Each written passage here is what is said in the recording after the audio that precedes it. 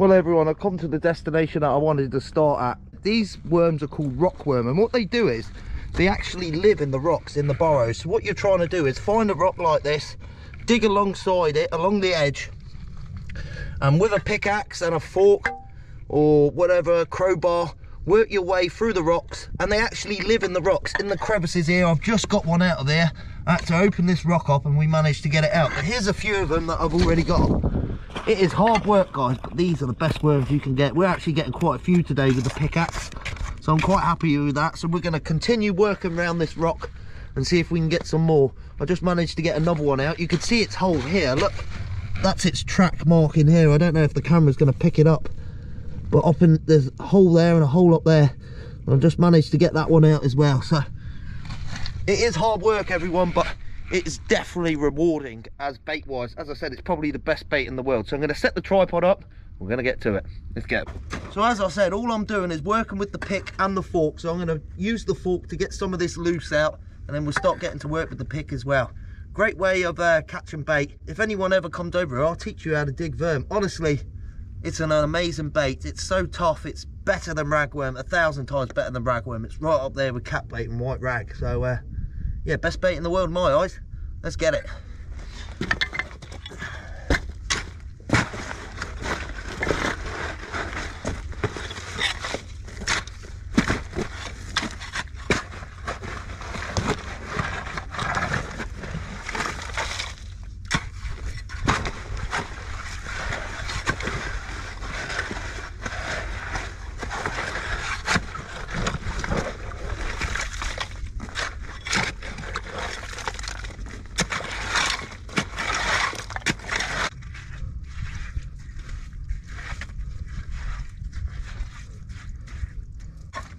There's one.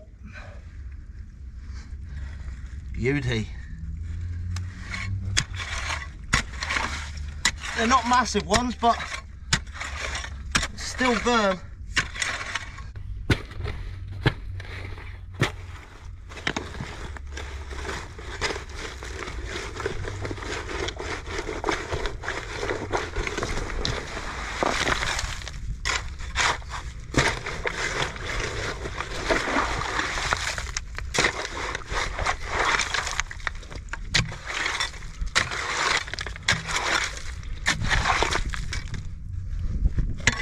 Right, let's start getting the pick into these little nooks and crannies.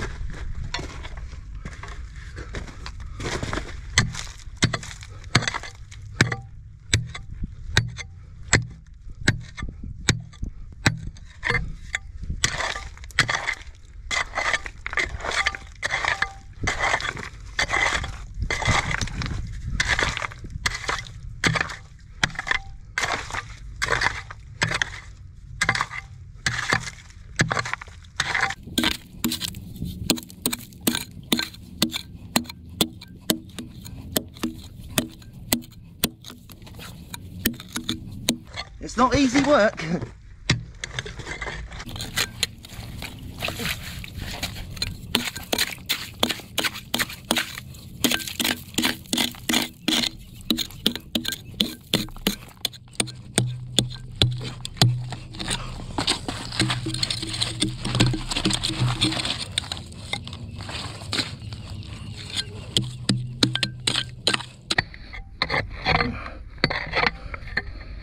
No, haven't found none for a while now.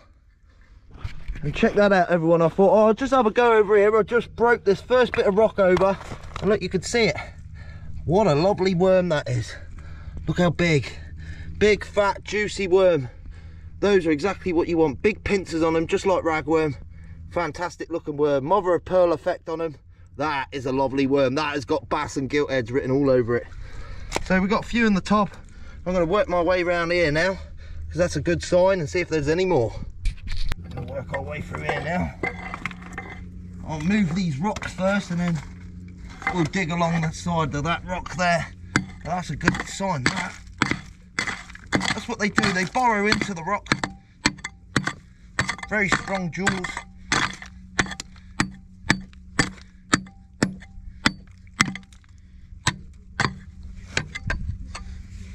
That was a good find. If I can move this, I bet you there's some under here. dig a hole.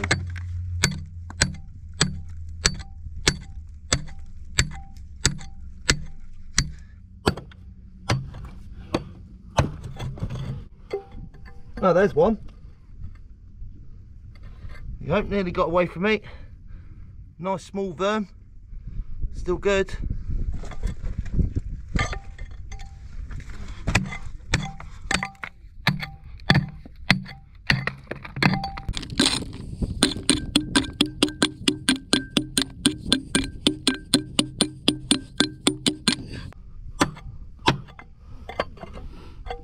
Very hard work.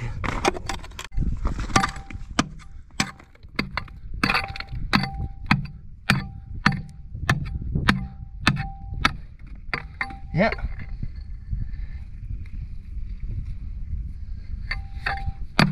It was broken. Nearly come all the way along here, look. Yes, bit of one. Well everyone, the tide is rushing up now. We've got a good amount of worms. I'll just give you a show of them. Beautiful amount of worms there. Worm. As I say, probably some of the best bait in the world you can get. So tough. They're a mixture between a logworm and a ragworm. Yellow and red in colour. Full of juice. Absolutely full of juice, guys. So, yeah, they live in rocks. They are very hard to get. It's picking the rocks. Also, you can get them by just forking into the ground. Dig them with a fork.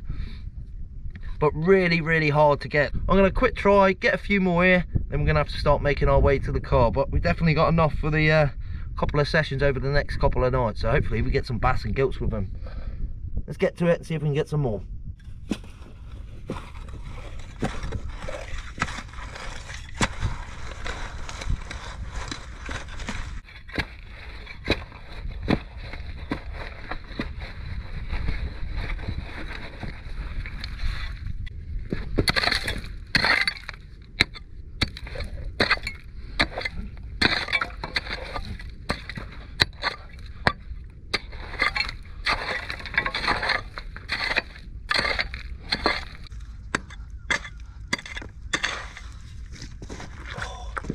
That's hard work.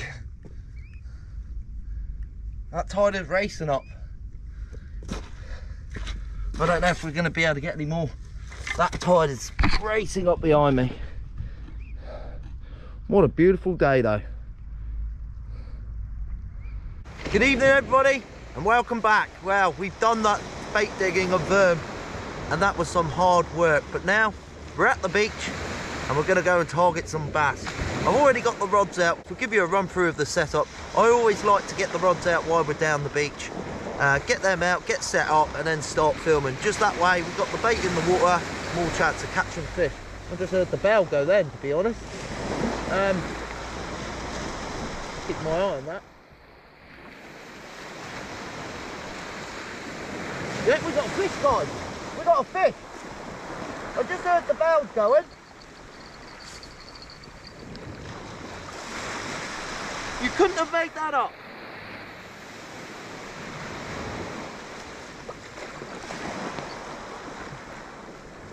Yeah, there's a fish there, guys.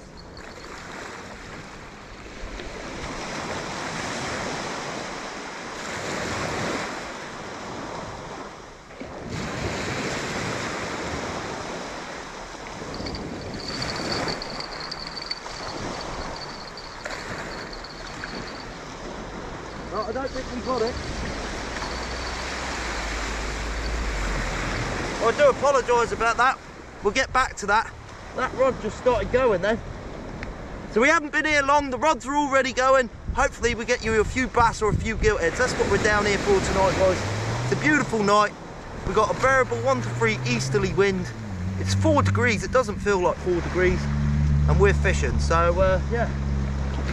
That rod went off, so there's definitely fish here. Hopefully we're going to get you a few bassels and a few gilts and we can give you a show of them. Hopefully you get some nice fish. Let's get them. So everyone, sorry I couldn't get it on camera, but first fish of the night, check that out for a basil. Lovely sides basil, oh, full of life. It's definitely in size, so it's going to be coming home for the table. Probably about 44 centimetre bass, 45 centimetre. Absolute cracker. First fish, we've only been down here 10 minutes. That rod absolutely screamed off. I'm sorry I didn't get it on film.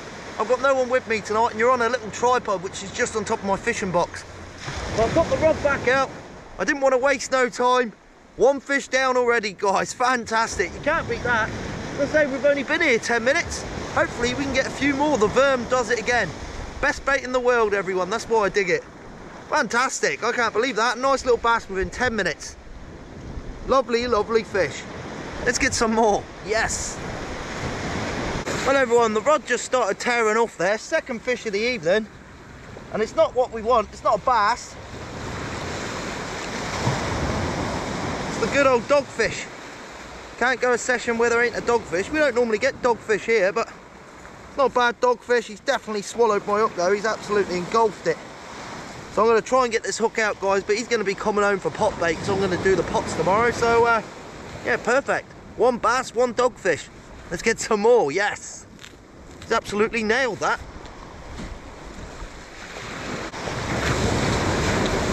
There we go, hook's out.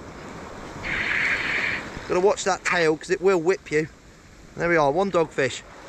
He's coming home, as I said. You beauty. Well, everyone, we've done it again. Oh. Shiner number 2. Lovely representation of a bass there. It's only a schoolie, this one. This one's not going to be a keeper, but a lovely, lovely bass. Beautiful hook up straight in the bottom of the lip there. Don't know if you can get that. That is a fine, fine hook up there, guys. Absolutely over the moon with that. Second basil. We'll get him on hook, get him released, and hopefully get some more. It's nearly high tide now. It's a 9 metre high water, so hopefully there should be a few more fish. Let's get him. What a nice fish. Beautifully hooked. One last little show before I get rid of him. Fine, fine basil. Let's get him back, everyone.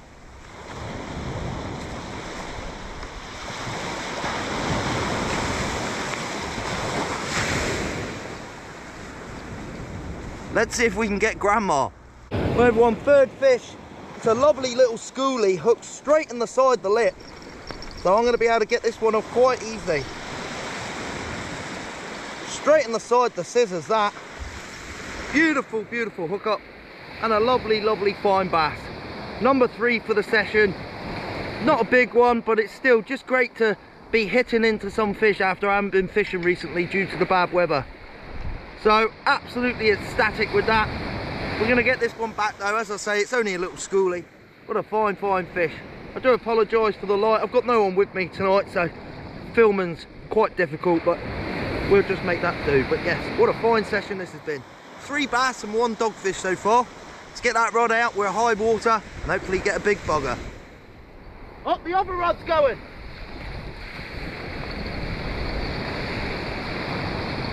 Other rod's going, guys.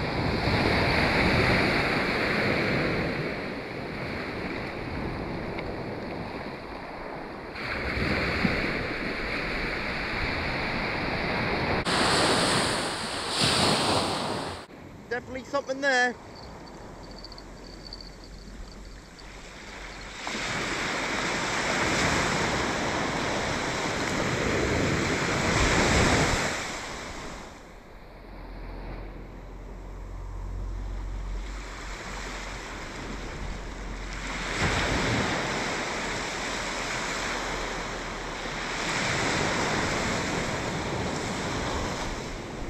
We'll let this one materialise.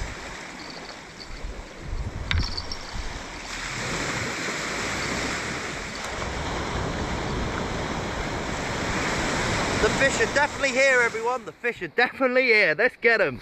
Well, everyone, we've only gone and had another basil. Beautifully, they're all lipped hooked, which is absolutely great. He's just popped out. It's another fine basil there. Beautiful bass. Number 4 for the session. I don't think that's going to be in, to be honest. He's a nice little fat bass, but I don't think the length is there. It could well be 42, but I don't have a tape measure, so I'm not going to risk it, everyone. Lovely to see. Bass number 4. I can't even get my rods out quicker than what they're going. There's that much fish here, so really great. Doing well. Let's get this one back. Let's see if we can get them bigger. That's still a nice fish though, guys. Still a nice fish. Yeah. He definitely just under 42, I think, though. It might be 42, but we're not going to take that risk. Let's get him back, see if we get some more.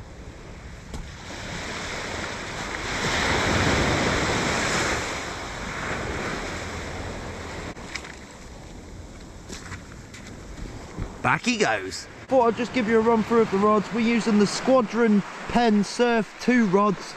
Fantastic rod. They're a 4 to 6 ounce rod, 12 foot in length.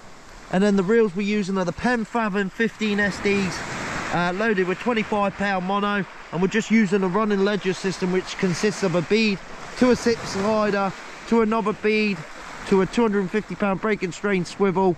And then we're just onto a 2-foot trace with 3/0 hooks. Using Verm. Fantastic setup for the beach. I really love it. Oh, we got a bite, guys. We got a bite. We got a bite. Well, the rod was going off. Unfortunately, I weren't able to get hold of it. Hopefully something materialises. I don't know where that went. Let's get some more.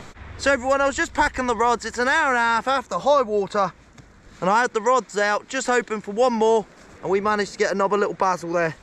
It's going to be close to being in size as well, so we're going to chuck that one back.